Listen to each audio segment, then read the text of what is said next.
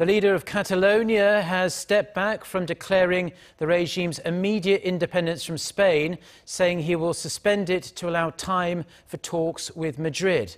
Aram reports. Although Carles Puigdemont pointed out that his people voted for independence, he added he was willing to negotiate with the Madrid government.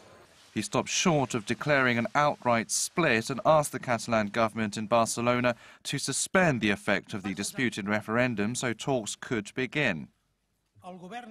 We propose Parliament suspend the effects of the Declaration of Independence to undertake talks in the coming weeks, without which it is impossible to reach an agreed solution.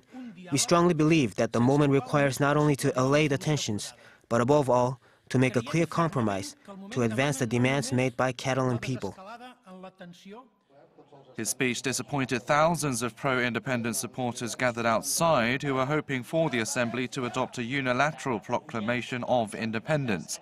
But instead of moving a motion, Puigdemont and other regional politicians signed a document proclaiming full sovereignty for Catalonia, though its legal value is unclear.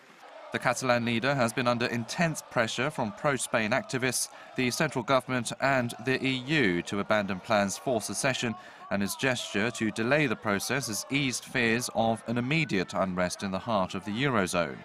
Madrid, however, fired back just minutes after Puigdemont's speech, rejecting what it called Catalonia's tacit independence declaration. It also said talks are to be held within the law, a phrase that is widely interpreted as ruling out independence as an option. The Spanish government will meet on Wednesday to decide on its next steps. Aram, Arirang News.